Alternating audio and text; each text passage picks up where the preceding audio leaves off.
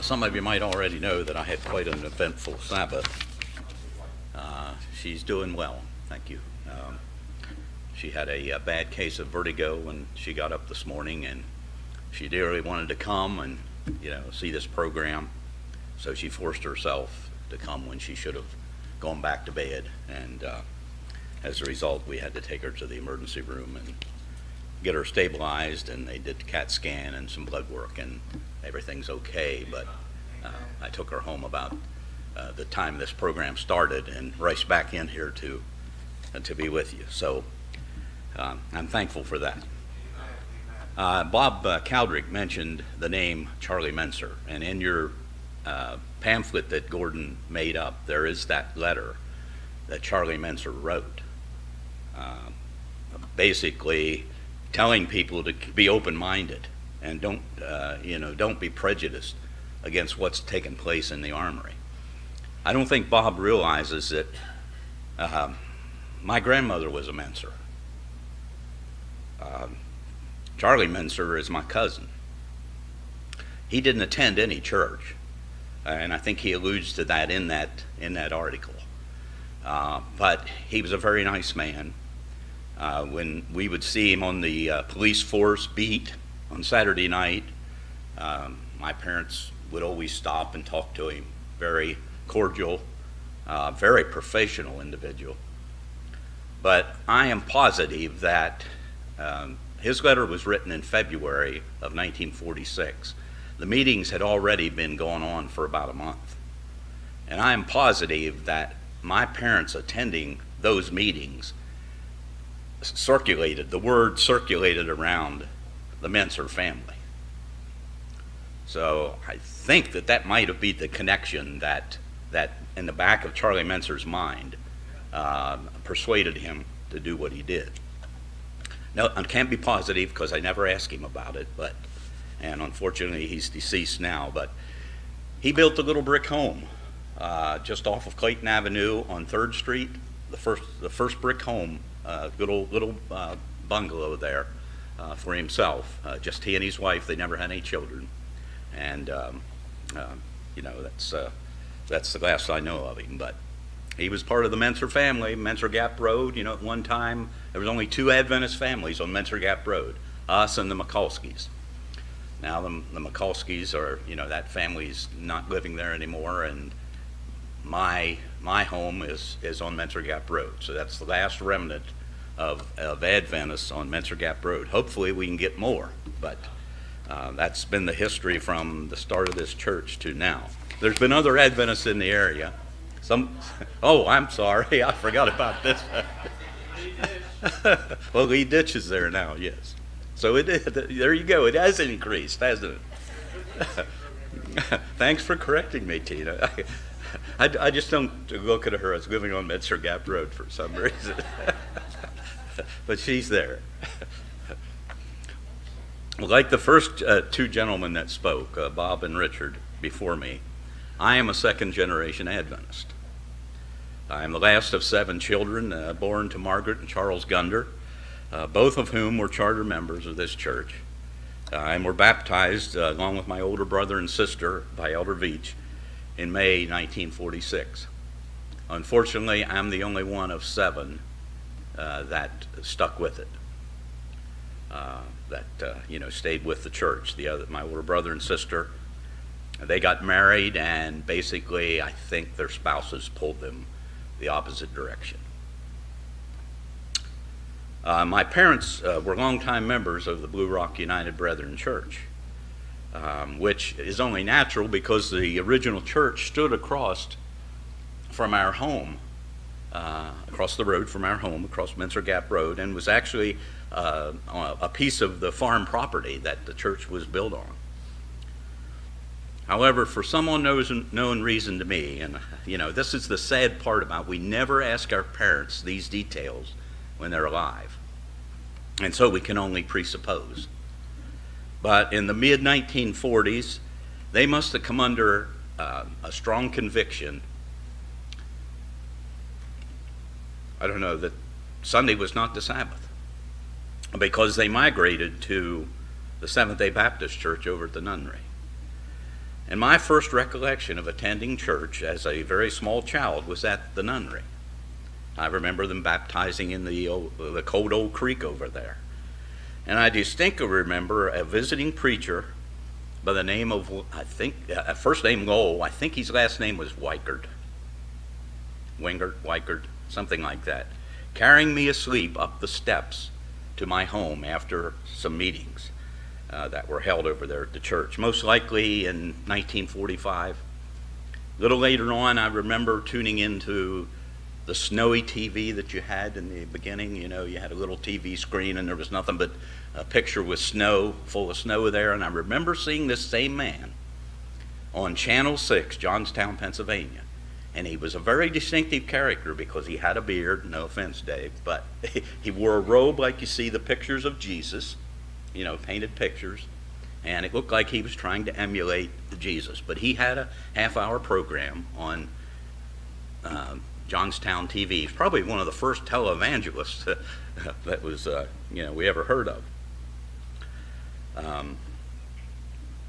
In January 1946, my parents, along with some of the others that you heard about here, decided to attend the meetings at the Armory that were being held by Harold Veach. And as they say, the rest is history. It really is. Now, unlike the first two gentlemen that spoke before me, I am not a charter member. Oh, I was likely present from the very beginning when the church was organized in 1946.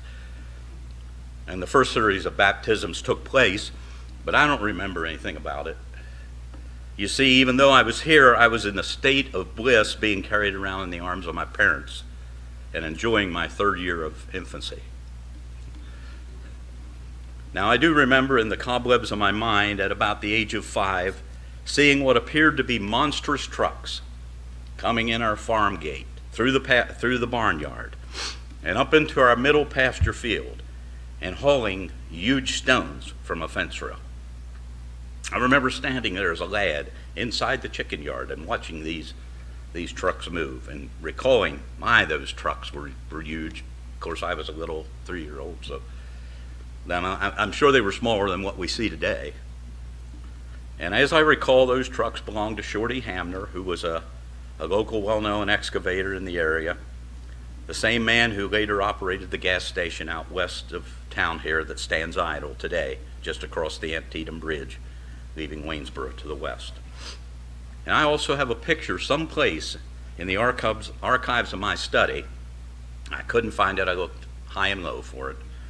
That shows my older brother, Paul, and my dad up on scaffolding out front here in the front section of church, putting those used stones in place. So today, as we celebrate 70 years of existence of this church here in Waynesboro, looking back on my life, I have been a Sabbath school member here all 70 of those years, but only a church member for 59 of those years. Because in 1957, I was baptized right here in a baptismal tank, very much like the one you see behind me, only that was in the floor.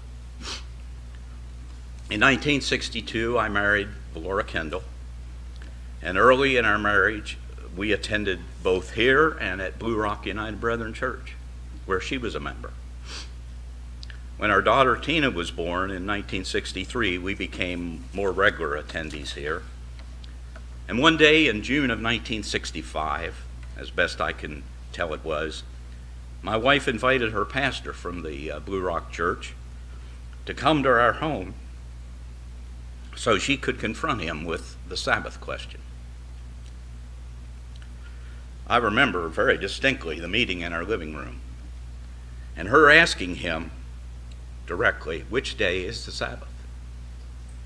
And unlike most pastors since that I've heard speak today and been confronted with that question and failed to give an honest answer, he spoke the truth. His exact words were, if you want to go by the Bible, then Saturday is the Sabbath. But in the same breath, he looked at me and he said, why don't you come to our church and join your brothers and sisters there? Well, that settled it for my wife.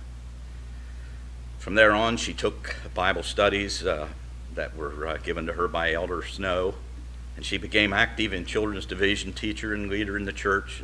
I became active in the adult Sabbath school, and later an elder at age 28. I thank the Lord. We say, well, we haven't grown, but and a lot of people have moved away, and they've produced Adventists in other places, and so we don't know the number. Only God knows the number that have been produced. Adventists have been produced that way. But my kids stayed local. They're all here, all three of them. And they're all active in the church, which is the more important aspect of it. I thank the Lord every day for these three, Chris, Tina, and Corey. And, of course, my dear wife, because she's the one that's instrumental in making sure that, the early childhood training and showing them what the love of God looks like through their mother. I'm grateful for my 7 grandchildren as well. I don't want to fail to mention them because they're all members of the church, not active, but their name is on the rolls. Most of them are active. And my hope is that should time last, that my children and their children will continue with the same level of commitment to this church that my wife and I have shown over these past 54 years. I truly believe this is God's remnant church, that the Adventist message is God's last day appeal to mankind to come out of Babylon. And as it says in Isaiah, for us to build up the old waste places, to raise up the foundations of generations, to restore the paths to dwell in, and that we can be called the repairers of the breach. May God make us men and women, as Ezekiel says, I sought a man among them that should make up the hedge and stand in the gap. May he continue to bless this church, infused with 3rd and 4th and 5th generation Adventists, along with new blood and new ideas, continue to shine as a beacon on a hill. Thank you very much.